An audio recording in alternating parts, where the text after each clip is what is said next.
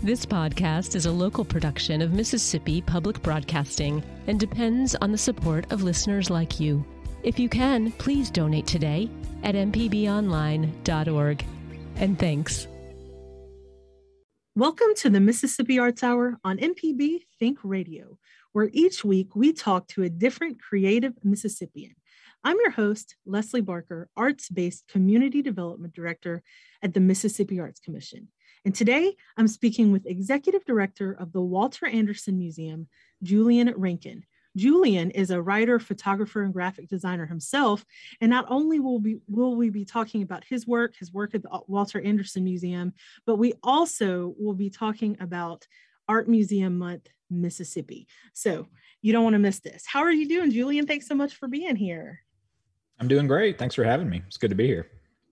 Awesome. Well, so there's something really exciting happening. We're just going to jump right in. We're going to talk all about, everything that you do, but we're just going to jump right into this Art Museum Month, Mississippi. What's that all about? So as you know well, and as everyone hopefully listening knows, Mississippi is all about collaboration and culture. And so this really emerged as a result of many conversations between institutions and museums across the state.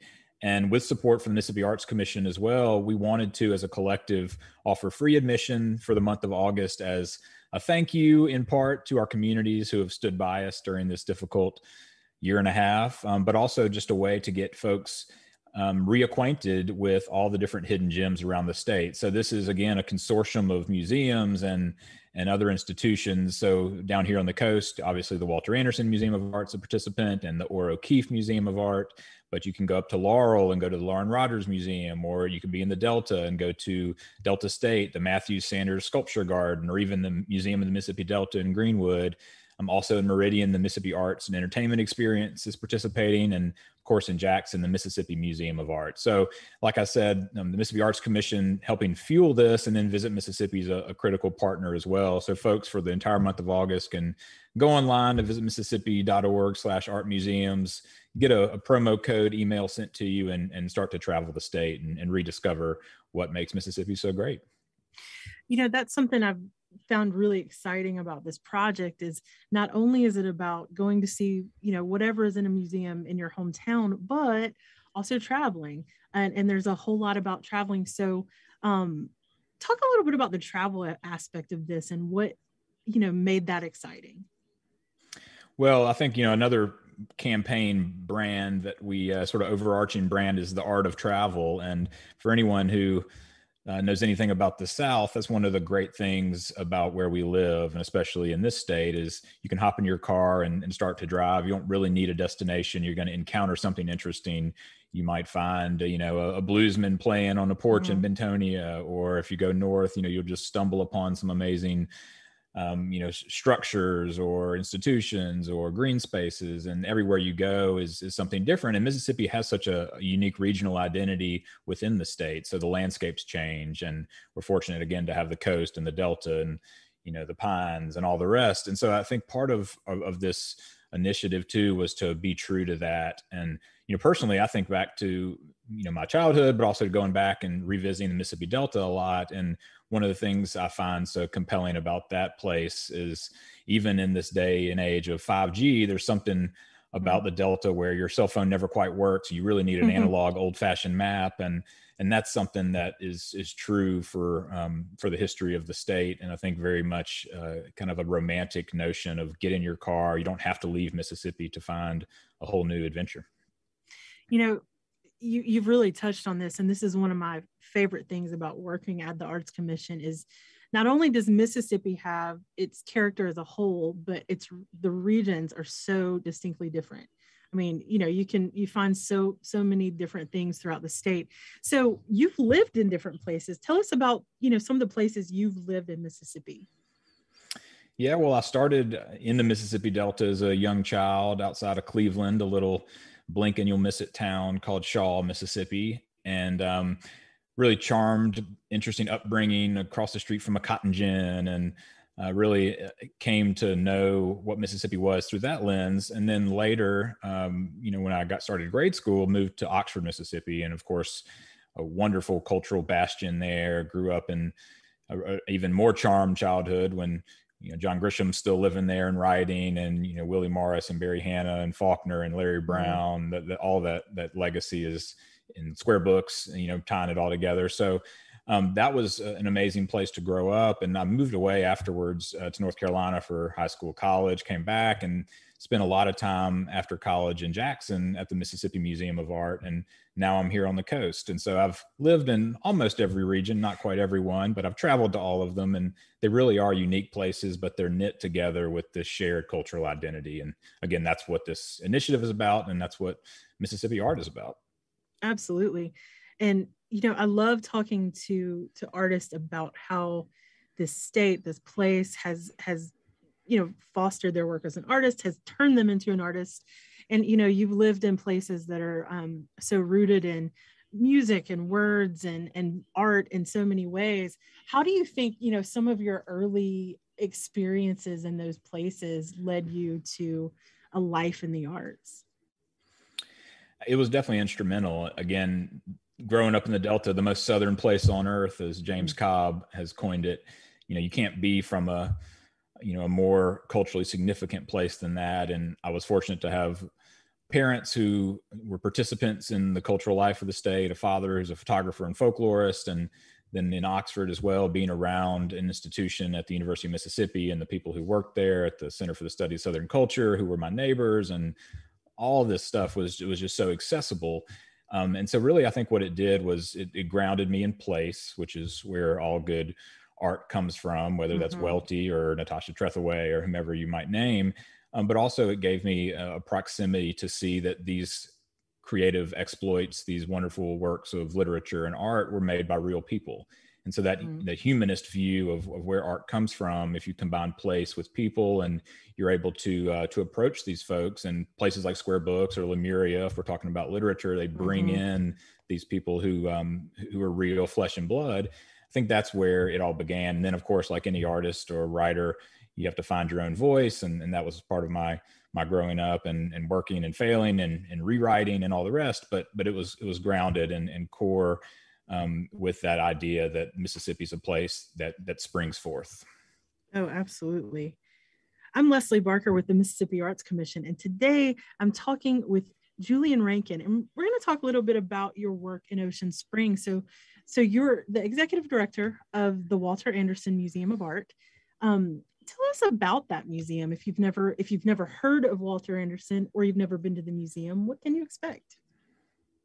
Well, it's ever changing, but there's certainly a certain timelessness to it as well. This is our 30th anniversary. So the Walter Anderson Museum of Art, of course, here in downtown Ocean Springs, is really a jewel box museum structurally and philosophically. You come to this place and you really walk in the milieu of Mississippi's most famous visual artists, and certainly what we call the most elusive visual artists in Mississippi. And Anderson, he died in 1965 and was born in 1903. So he lived an interesting time period. Things were changing. Modern life was in introducing itself to his world. And so he fled out to the islands, the barrier islands on the Mississippi Gulf Coast, and really became enamored and in touch with the natural world. And so when you come to this museum, you'll see his bicycle that he pedaled thousands of miles across the country. You'll see his skiff that he rowed out to the islands, and you'll see all the wonderful works he made, watercolors and block prints and furniture,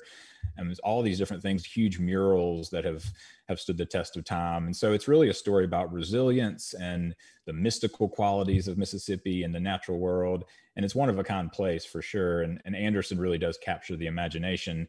And even when you walk outside the museum, everywhere I've been, institutions I've worked at as a museum, we try to break down those barriers between the galleries and the outside world. But here at this museum, it's just written into the very soul of the museum because Anderson himself broke so many barriers. So it's a blessing to be here. And for folks who have been here before, I would just encourage you to know that it's always changing. Just like nature, it reinvents itself. The works of art change, the stories change, but it gives us a really expansive lens to talk about not just nature and beautiful animals and sunsets, but about everything that grounds the history and future of Southern culture. Absolutely. I think about that a lot, about how we do have barriers that we have to break down in whatever, art form it is. My background's in theater, and some people feel like they never want to walk into one because it's, not accessible, or they may think of museums for, somebody who has more education, more money, whatever it is. So I love, talking about the accessibility of art and how we can break down those barriers. So I would just love to hear some of your thoughts and methods or brainstorms on that. Yeah, for sure. It's something we've thought about, and since I started here in 2018, have started to execute. Certainly there's more work to be done, but I think this idea of accessibility, even the name museums, is steeped in this history of prestige and exclusivity. And so, part of being a Southern institution is meeting people where they are. And for us, some of our most successful programs have been ones that directly engage the natural world and built upon the Anderson legacy. So, a great example of this, there's a contemporary artist, Lonnie Holly, who was born and lived in Birmingham, Alabama, now in Atlanta. He's in collections all over the world, but he was a self-taught African-American artist who largely uses found materials, things he found in, as he says, kind of the ditches and off the beaten paths of Birmingham, Alabama. And we brought him to the Mississippi Gulf Coast to go out to Horn Island with some students who had many of them never been on a boat, and a lot of them had never been to the museum. And we took them out to Horn Island and created collaborative sculptures, ultimately back on the mainland, from things they sourced from the island. And so on its surface, what is this more abstract sculptural tradition have to do with Anderson? But as you dig deeper, and Lonnie Holly gave words to this, he was doing in Birmingham, in an urban environment, much what Anderson was doing during his lifetime, which is looking for the discarded, the things people didn't look at as valuable, and transforming those into art. And so that's a good example of what we try to do. And there's many other initiatives. We try to interface directly with cities and municipalities who were talking about creative placemaking or economic development. Got a cool program in Pascagoula that's going on right now where we're using the expertise of College and Career Technical Institute of the Pascagoula-Gaucher School District, and the welders there, and the precision machine students, and the business and marketing students. And they're going to be creating, over the course of an entire year, large-scale steel sculptures that will be permanently installed in their downtown as part of their revitalization efforts. So even that, those are things that Anderson, while it doesn't necessarily on the surface seem in tune, it very much philosophically is about looking differently at opportunities and landscapes and trying to innovate within them.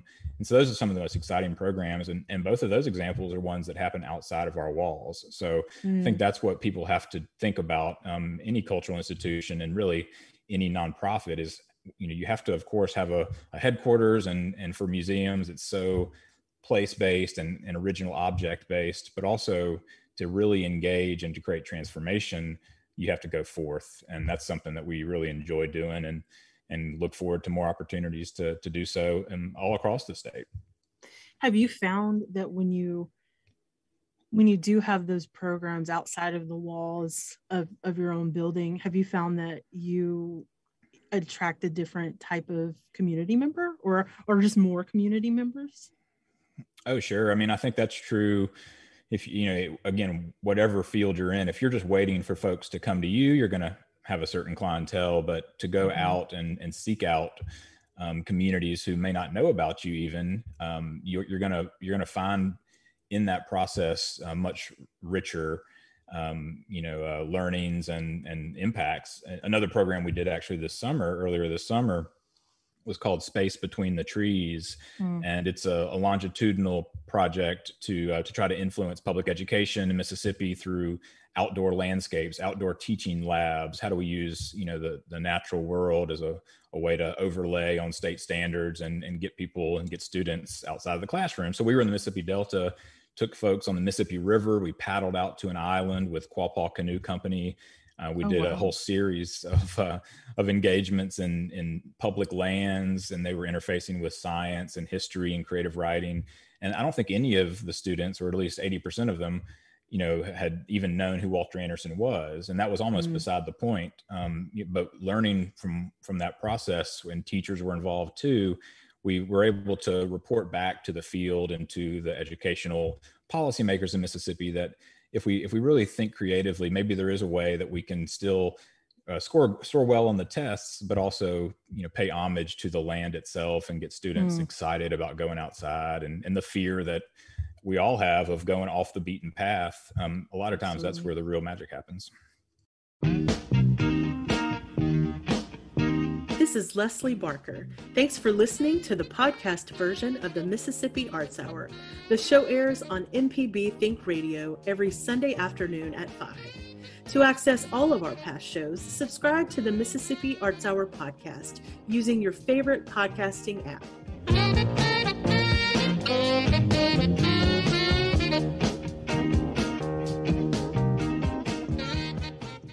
Join us each week for Everyday Tech on MPB Think Radio. We have an IT expert, a computer repair ace, and we troubleshoot your problems on the phones as well. Everyday Tech, Wednesdays at 10 on MPB Think Radio. Download the podcast now or listen on YouTube on the MPB Think Radio channel. This is an MPB Think Radio podcast. You're listening to the Mississippi Arts Hour on MPB Think Radio. I'm Leslie Barker, Arts-Based Community Development Director at the Mississippi Arts Commission. And today I'm talking with Julian Rankin about his work at the Walter Anderson Museum of Art and Art Museum Month, Mississippi, which is happening right now.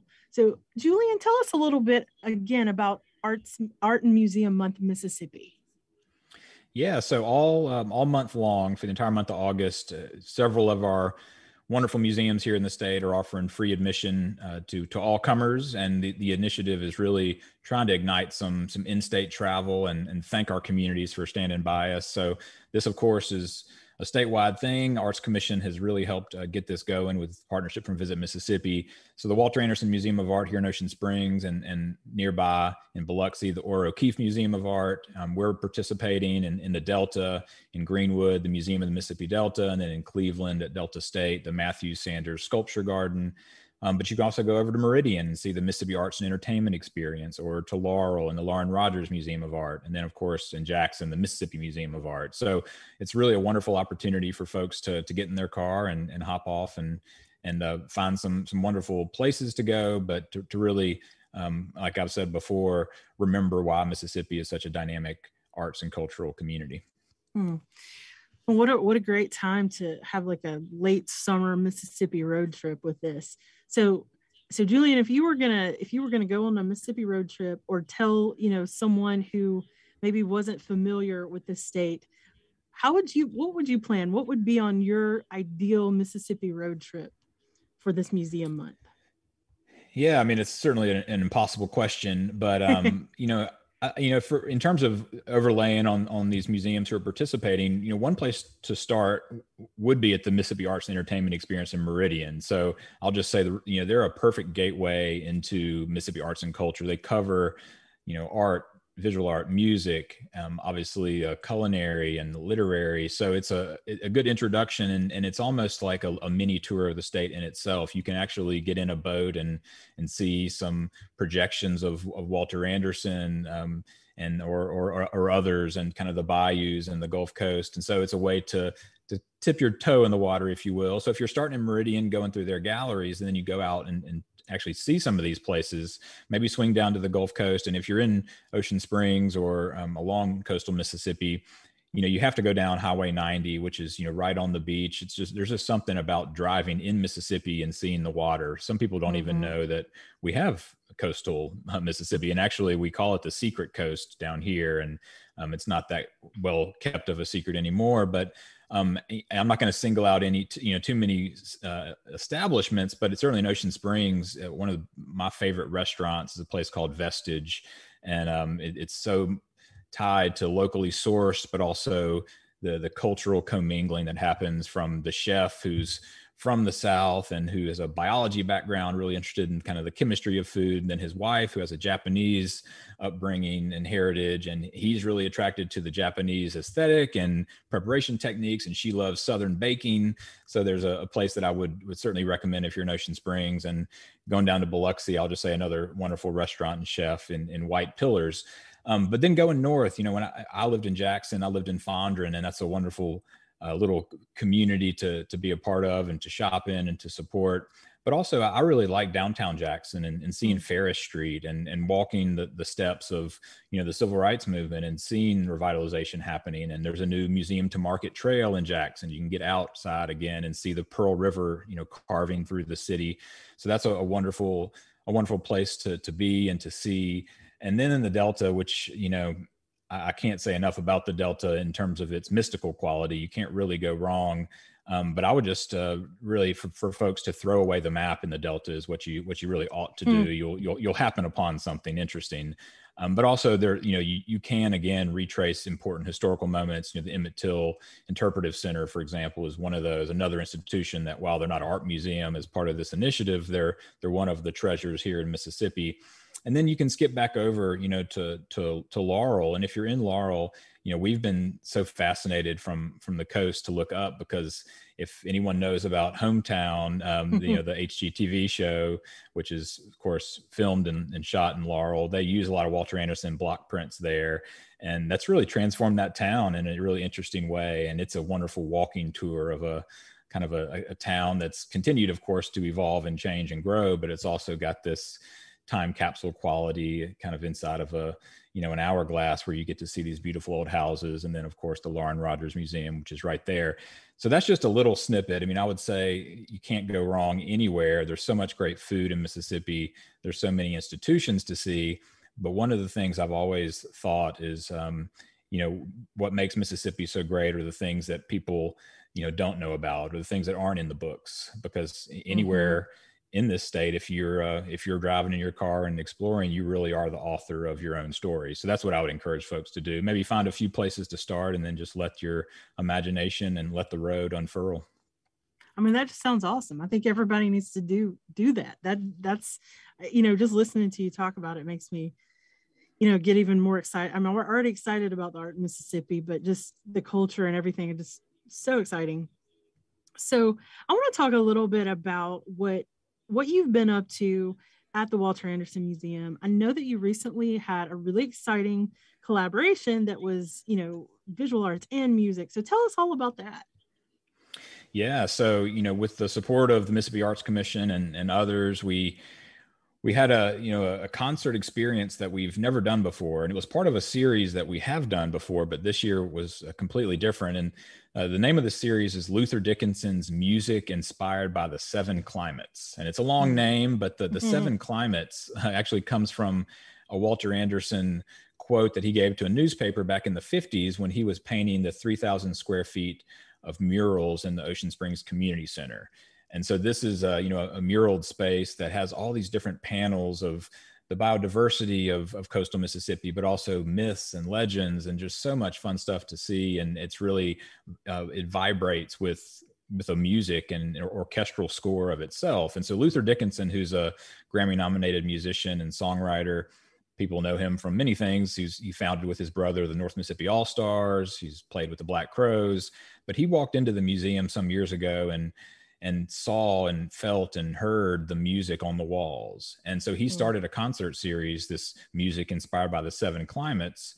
And this year was our fifth annual concert. We couldn't do it last year because of COVID, and we timed it just right in May of this year where it worked out, but we still wanted to make it safe. And so we did it outdoors. And since we couldn't be in the community center where it's normally held, we took digital projections of Anderson's art, had those animated and projected onto the outside surfaces of the museum. So the facade of the building was alive with the artwork, almost like you turned the museum inside out and the art was on the walls. And then Luther, with his extended family of Southern players, which included Mardi Gras Indians from New Orleans and Mississippi Hill Country blues and jazz and funk, all these different musicians and performers representing all these different Southern cultural traditions. They performed an amazing street party, and we had a wonderful crowd, and everyone felt safe, and it was a beautiful sunset. The temperature was just right. And so it really was a transformative experience to take what started as an homage to the murals in a more kind of intimate setting and really blow it out. And it was one of the first events that we have been able to have down here, since COVID. And I think people really were able to use it as a release, as a cathartic experience to, again, reacquaint themselves with the dynamism and the vibrancy of Southern culture and all these different cultural traditions that were mixing and melding through the music.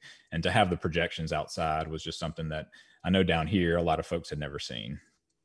The photos are absolutely incredible. I mean, I am so sad that I missed it. If you guys ever decide to do that again, I will be there.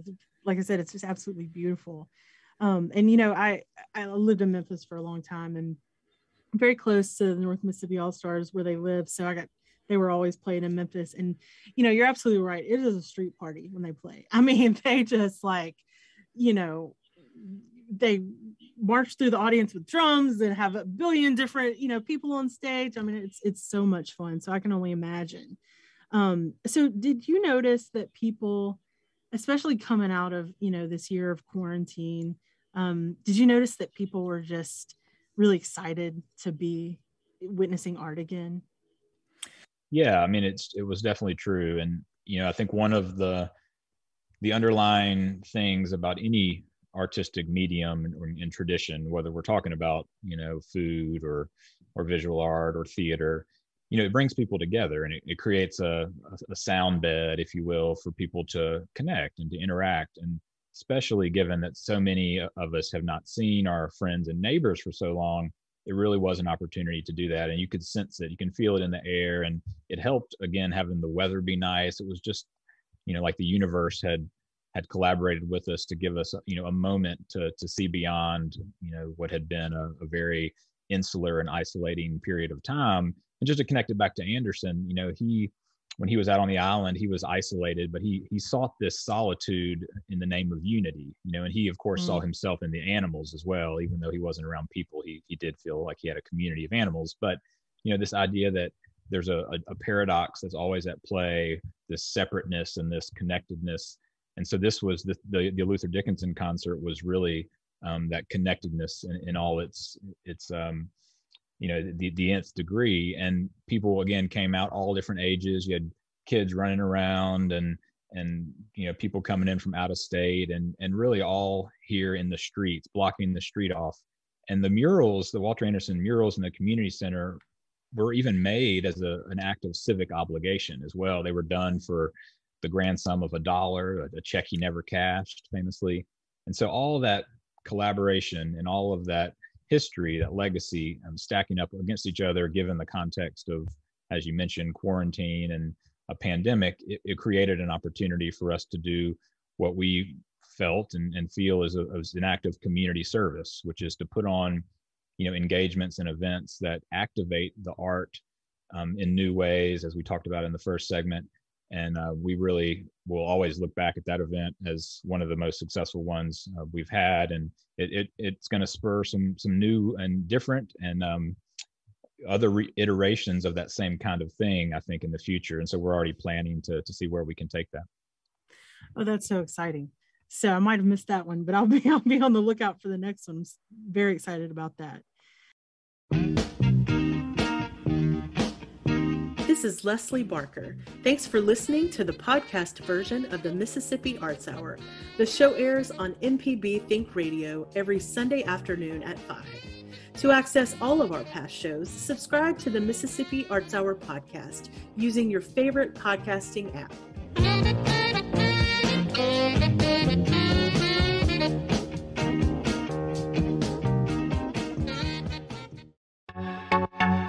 Hello, I'm Dr. Nancy Lottridge Anderson, president of New Perspectives, a fee-only financial advising firm and co-host of Money Talks. For over 10 years, Money Talks has been answering your personal financial questions and sharing knowledge about money management. Money Talks can be heard Tuesdays at 9 a.m. on MPB Think Radio. Podcasts can be found on our website, money.mpbonline.org, or on your smart device's podcasting platform. This is an MPB Think Radio podcast.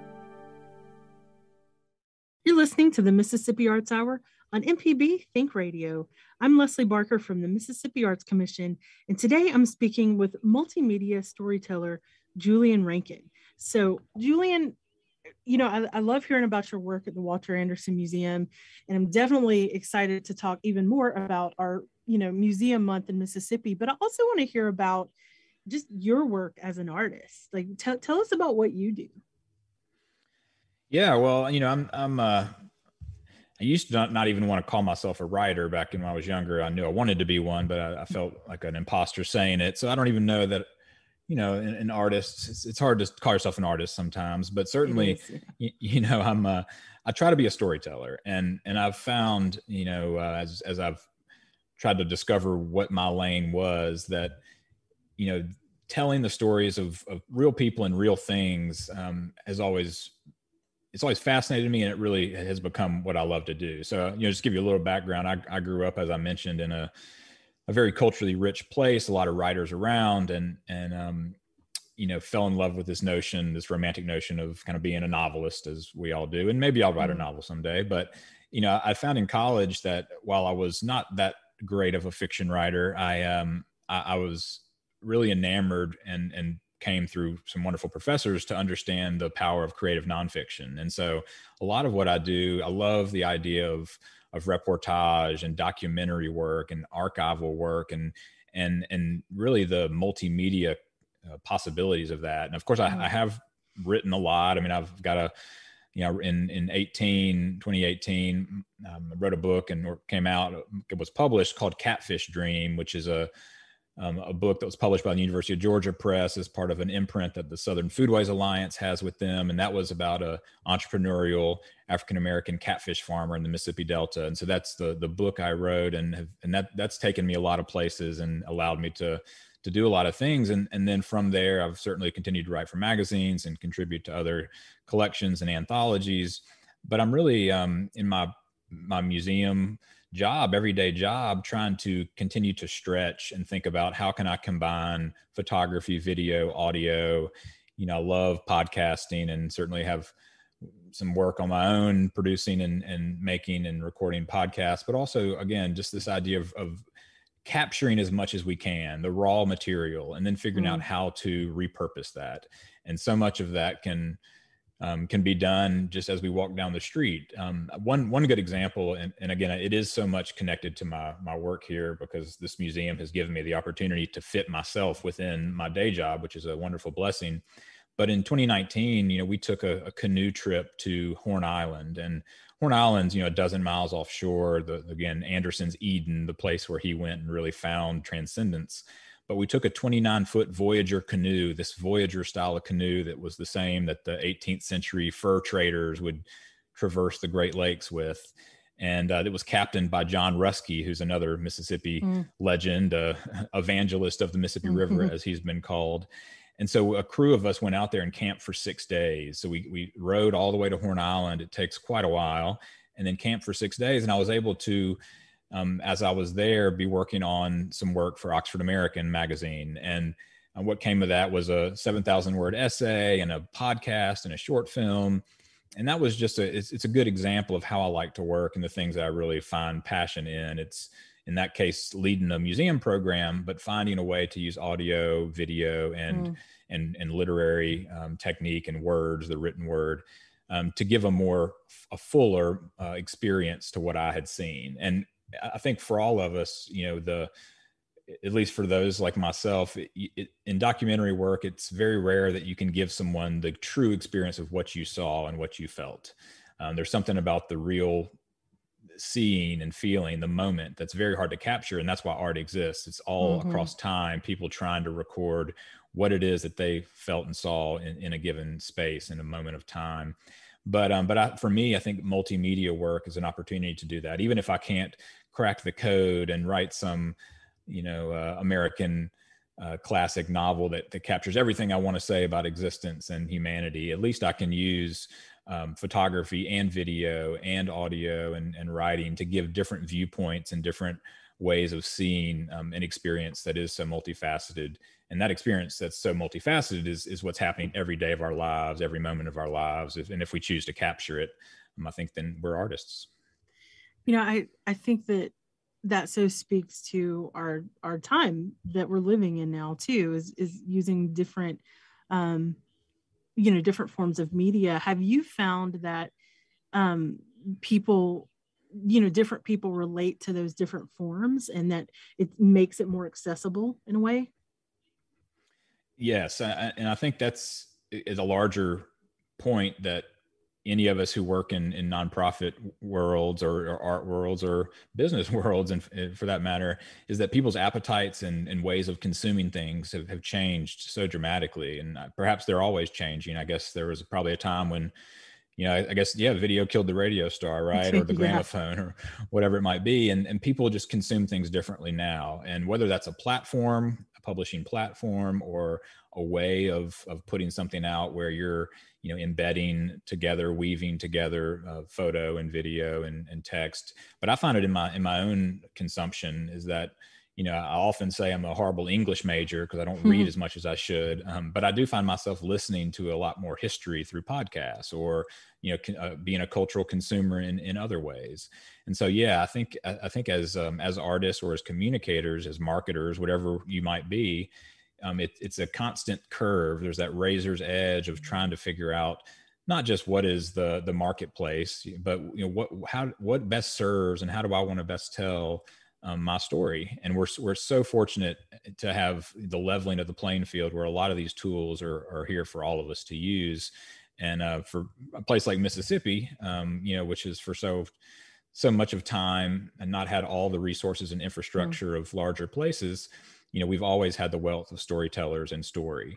And so combine that with the tools that we have at our disposal. And it's why there's so much great work coming out of this state. What are some of your influences or just types of things that you're drawn to as a consumer of art? Yeah, I mean, it's tough. I mean, if I think about, growing up in the place that I did in terms of words, I love the Larry Brown is, we were friends with Larry Brown. And for those who don't know, Larry Brown, the late Larry Brown from outside of Oxford, Mississippi in Yakna. He's the originator of grit lit, this idea of this more democratic populist vehicle for the people that he saw at the convenience store, at the bar, or at the farm. And a great example, and there's obviously many who have their own viewpoints, but a great example of speaking to what and giving a mouthpiece to those who didn't have one. Kiese Layman, who's, obviously a celebrated Mississippian, a similar thing, where do I come from? What is not being told about my experience? And that's where great work comes from. So that in the literary world, I would of course tag those, but you can't say much about Mississippi literature without going to Jessamine Ward or Natasha Trethewey, and there's too many to name. And I do find, though, just more on a lighter note, just the way I consume things, I'm really attracted these days to, you can call it edutainment, but it's this idea that, we can talk about serious issues and give meaning to things, but in a comical, humorous, or lighthearted way, not to make light of them, but to make them, to demystify them and to make them a little more approachable. And so in the podcast I listen to, for example, I love, the ones that examine popular culture with the lens of a larger historical context, for example. And, that just as a broad category of ways that this happens. But that's just to say that I think when we taking it back to a museum professional's perspective, the more that we can move people and impact people and give resonance to the stories we're telling, so that we're not saying, take this vitamin, read this story, it's good for you, but more attracting them to the story we're telling by making it relevant and enjoyable, and something that they feel like is indispensable to them. And things do have to be fun. We live in a world that has enough of the things we need to do to survive and to be healthy and to make it through the day. The more that we can make things that give people escape and that creates edification, that they can find and that they want to find, that's only going to strengthen our institutions and the stories that we're telling. Absolutely. So I just would love to hear, like, in your words, what it is that draws you to museums, because we'll give you that list again in a minute of the museums you can visit for free, but why go to a museum in today's world? Right. Well, I was told by one of my mentors, Betsy Bradley at the Mississippi Museum of Art, and this is true of all museums, of course, but when we're in an art museum, we're always taking it back to the original object. We're a collecting institution. We have these things we show. They're on the walls. We need to preserve them. So much of our work is about keeping these artifacts safe for the next generation. But when I came into museums, not to keep saying it's all about story, but I was really fascinated with how to activate these objects. And so, these all have their own history and provenance. But when a new person, whether it's myself or a visitor, when we come to an object, or an exhibition or any place, we're bringing with it all of our own experience, and it changes the meaning of that thing. So the meaning making behind and beyond the object in a museum is what really fascinates me. And I think all these museums on our list, that we're talking about today, that are all offering free admission, whether that's the Mississippi Arts and Entertainment Experience in Meridian, or we're going to list them here, the Lauren Rogers Museum of Art in Laurel, or in the Delta, the Matthew Sanders Sculpture Garden and the Museum of the Mississippi Delta, the Mississippi Museum of Art, which I just referenced, or down here on the coast, our museum, the Walter Anderson Museum, or O'Keeffe Museum. All of these places have objects, and you'll find when you go to them, all those objects have been reinterpreted as new staff members come on, but also as new visitors come in, as new issues in our contemporary landscape change. And the best museums, and I think Mississippi has some of the best museums, are ones that are flexible and that understand that the object's meaning does not stay static, that it continues to evolve and rebirth and reinvent itself as the people around it, as the communities around it, as the societies around it change and evolve as well. And so that's why I love museums. And I think that's why any place in Mississippi is an amazing place.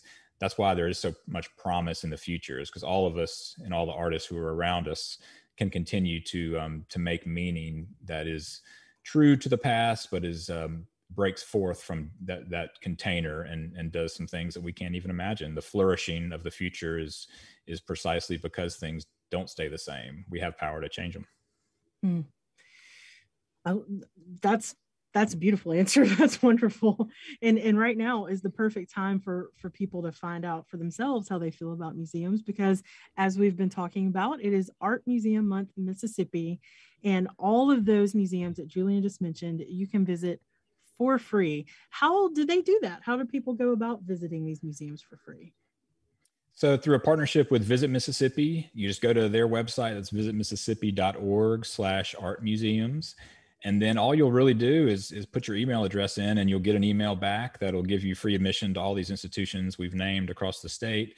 And this is being fueled by the Mississippi Arts Commission, who does so much great work to make these events like Luther Dickinson happen that we talked about earlier, but also just to keep these museums and institutions operating. And so the last time, I'll kind of say it all, but this is a way of us coming together as institutions, reaffirming that Mississippi matters, that our art is some of the best that ever was made, and also that we wanted to give back to the communities who have stood by us during this difficult time. And maybe it's a way for us all to come together, whether that's in your little family group, or maybe you'll meet some new friends on the road. But either way, there's a wonderful opportunity this month for folks to get out there and go see some things you haven't seen before. This is probably an impossible question, but do you have a favorite piece at the museum that you want everybody to see at the Walter Anderson Museum? Yeah, I mean, the easy answer, and we talked about this off mic, but the Ocean Springs Community Center is the most public work and the grandest work that Anderson ever made. And it's 3,000 square feet of murals. So you do have to see that. And it's what many people who come here know. But the cool thing about our museum is it's architecturally connected to that community center. And on the other end of the museum is the most private work he ever made, another mural, which is the Little Room. The Little Room was a private space that was discovered after Anderson's death, never-ending day, all this color and shape and form. And so that's kind of a spiritual experience in itself. So those two bookended murals are what I would direct people toward. Thanks for listening to this MPB Think Radio podcast. MPB depends on support from listeners, so if you can, please contribute today at mpbonline.org.